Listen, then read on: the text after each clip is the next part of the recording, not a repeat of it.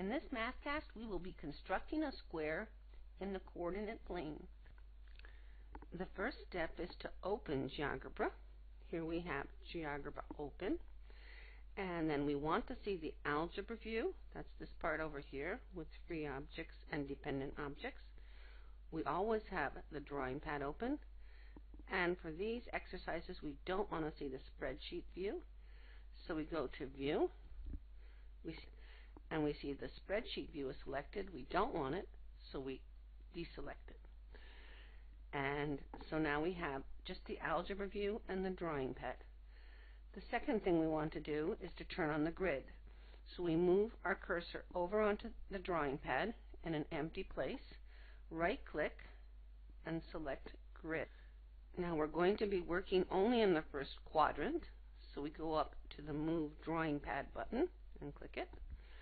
And then we click again in an empty place in the first quadrant and click and drag 0, 0 towards the corner. We want to be able to have points along here and points along here show up, so don't drag it way down in the corner. This is a pretty good place, 0, 0. And then you can use your mouse scroll button to make it bigger or smaller.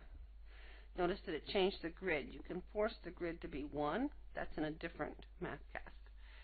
So here we are with the grid at 1 in both directions, and we have a good place to draw our squares. Now, generally speaking, the option for point capturing, called automatic, gives you enough control so that if you're close to a grid point, it will go to a grid point. If you want it to force it, then you would click on grid here. We're not going to do that. And the other thing is labeling. Automatic is a pretty good choice. Sometimes you only want the new points, then you do this. Now the last thing is, so that you get this every time you open it, you go to Options and you say Save Settings. Now the next time we open GeoGebra, this will be our setup. So we have set up GeoGebra. Step 2 coming up. We're going to construct squares that have as their bottom left point 0, 0, and whose sides are horizontal or vertical line segments so that they're parallel to the axes. So let's start by clicking on the New Point tool and making a point down here at 0, 0. Notice that point is black. That means it's fixed. We can't move it. That's because we hit it as an intersection point of the two axes. No problem. That was where we wanted it. Look at its coordinates. A, the coordinates over here in the algebra window, show 0, 0, and that's exactly where it is, at 0, 0. Now the first square we're going to construct will have sides 3. Let's make the bottom right hand point. So we go over 3. 1, 2, 3. So here's where we're going to put our point. And we have moved horizontally 3 and vertically 0. Horizontal before vertical, H before V. So the point is 3, 0. Let's check. Click to make our point. 3, 0. And now we want to make a point 3 up. 1, 2, 3. So here's where we're going to put our point. From 0, 0, we have moved 3 horizontally to the right and 3 vertically up. So the coordinates should be, as it says there, 3, 3. So let's click. C is 3, 3. The last point would be to move left 3. 1, 2, 3. So this is where we're going to put our point. Where is that point with respect to 0, 0? Well, this point is nothing horizontally and up 3 vertically. Horizontal before vertical, so 0 horizontal, 3 vertical. 0, 3 is the point D. There we have our 4 points of our square. And it looks square. So let's see if it is square. We'll click on the polygon tool. Click on the first vertex A, second corner point B, third vertex corner point here, and then back to the first corner point again. And we have a polygon here, and it definitely looks like a perfect square. So let's move these labels out of here so that we can check some other things. We'll put B down here. We'll put the sides inside.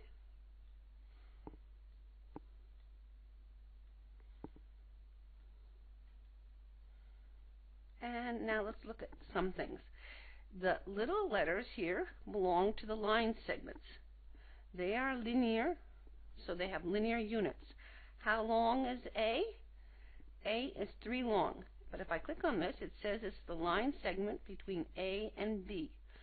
So its length is 3, but its definition is the segment joining A and B. The same thing for B. It's the line segment joining B and C.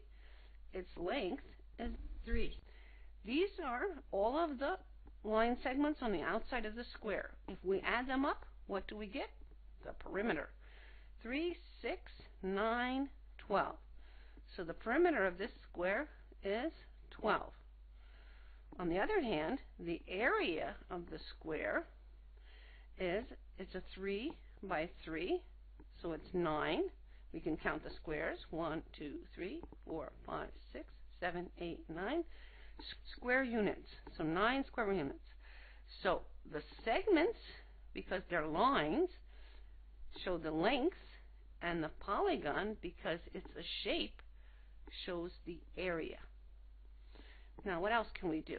Let's see if we can move our points and make a square that's 4 by 4. So we still have the move tool. Where would we need to put B to make a square that's 4 by 4? Well, we'd have to move it 1 to the right, so we're not increasing the vertical coordinate, just the horizontal. So it should be 4, 0. Now C has to go both 1 to the right and 1 up. So both the horizontal and the vertical coordinate will increase by 1, so we should get 4, 4. Let's see. 4, 4.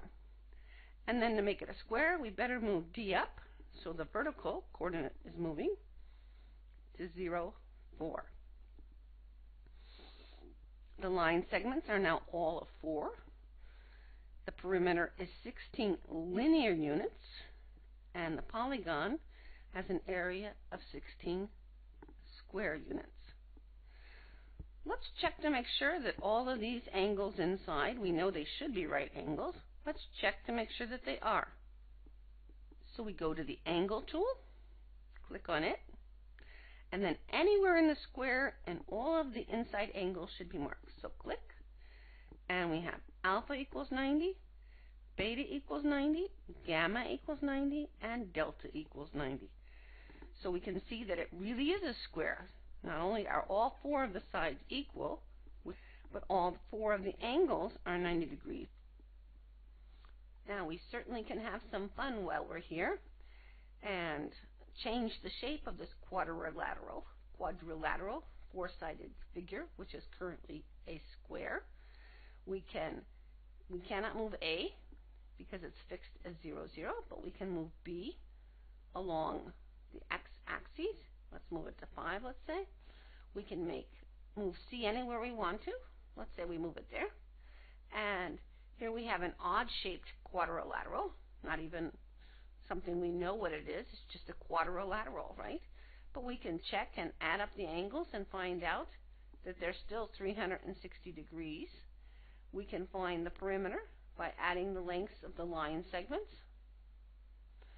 And we can find the area by looking at poly 1 and by looking at the squares inside. So we can have some fun with that. Of course, you can check this area by noticing that this triangle here has a height of 1 and a base of 3. This triangle here has a height of 3 and a base of 2. And what's left is a square here that's 3 by 3. So we have 3 by 3 is 9, and then 3 by 1 by 1/2, which would be 1 1/2. So we have 10 1/2, and then we have 2 by 3 by 1/2, which would be 3. So altogether, 13 1/2. Lots of fun to be had here.